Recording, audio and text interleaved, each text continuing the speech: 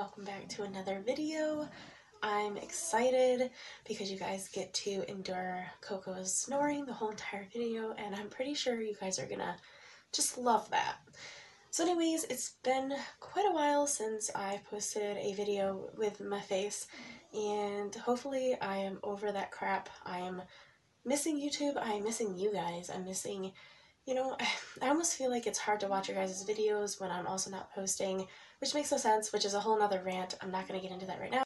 So I just wanted to kind of explain how I'm going to be doing my weigh-ins and weight-related things now.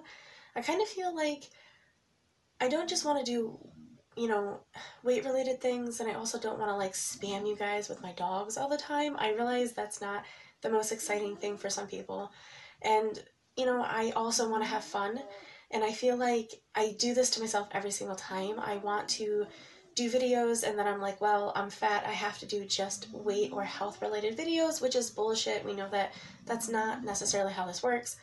So, I'm kind of rambling a bit. I'm not even sure if that's going to fit into this video or not, but I'm going to be doing my weigh-ins on Wednesday and weight-related things on Wednesday.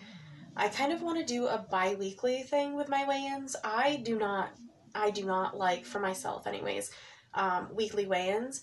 I feel as though it's not enough time for my body to really actually lose weight, or lose weight that I'm going to keep off. I don't know if that makes sense, or if there's any science behind it. I just kind of feel like that's how I feel about it. And I feel like everyone's going to do it differently, and I'm definitely not knocking anybody who wants to do weekly weigh-ins. That's typically how it's done anyways. But I feel like if I do monthly weigh-ins, I'll never ever show my face on here and do a weigh-in. I'm kind of like, not because I'm not doing well, just because I tend to just disappear slowly, and then I don't show up ever again. So anyways, I have no idea.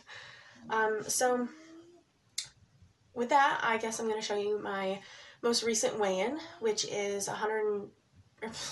I wish I was 100 pounds something. Yeah. So there's my my wishing part of my brain coming out. I definitely am not 100 pounds. I wish I was in the hundreds, but anywho. Since that picture, I've been fluctuating from 299 to 302 or 303. So I'm definitely sort of maintaining a range, so to speak. I also shared in a Facebook group some before and afters, and I call them before and afters, but they're basically 30 pounds difference. No, not even 30 pounds. I don't even know how many pounds difference.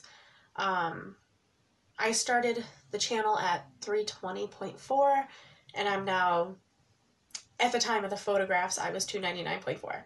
Again, I've been fluctuating. That's basically, I'm just going to call it 20 pounds down between the pictures. I do not look the best in either of the photos, and I don't really care. I mean, my hair looks really strange in the second one. It looks like I have a really weird buzz cut that was not cut properly, and I promise that's not the case. But I believe I was cleaning that day, and I just kind of wanted to see if there was even a difference within my before pictures, and I don't know, I kind of see some very, very slight differences. I wouldn't say it's something huge.